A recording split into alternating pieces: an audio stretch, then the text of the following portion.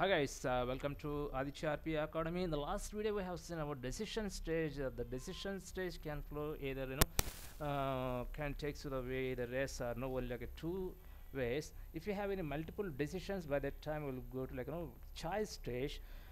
Simply stage is an extended version of the decision stage.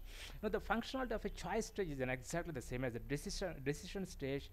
The process flow depends on the condition, and it will allows you to set only, the decision stage will allows you to set only two conditions which are true or false, so that the process can take only one of the path. If you have any more, if you have more than two conditions and the process has chosen more than two paths, that's where the choice stage comes. This is exactly the same as switch any programming language.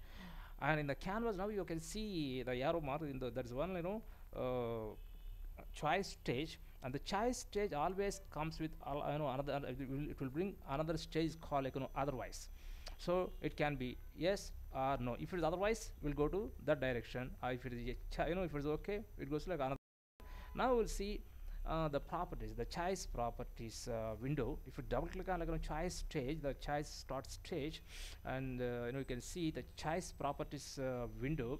There you can see like a name, description, and next choice name, choice criterion, and the bottom of the screen you can see add or remove. Means we can add multiple choice names and multiple decisions, and here you can see the decision function builder also. Next, now I'm giving an example about the choice stage, and the choice I'm giving five directions, and if the five directions are okay, and it goes otherwise. If these conditions are not fulfilled, it will it will take otherwise direction.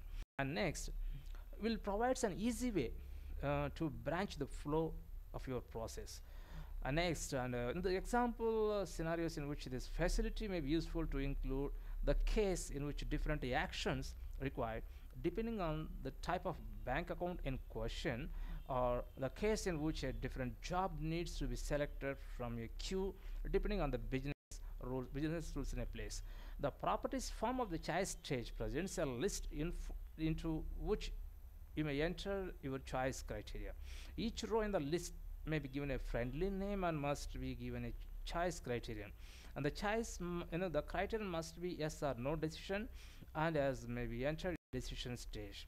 The choice criterion may be typed indirectly, or in a flag data item may be dragged into the criterion field from the data item explorer, or in a complicated expression may be constructed using a pop-up expression builder available from the button towards the bottom of the form, and the rows may be recorded using move up and move down buttons. This is important because when the process is run, and it's it's the first yes or no choice criterion which evaluates it to true, that determines the branch down which the process will flow.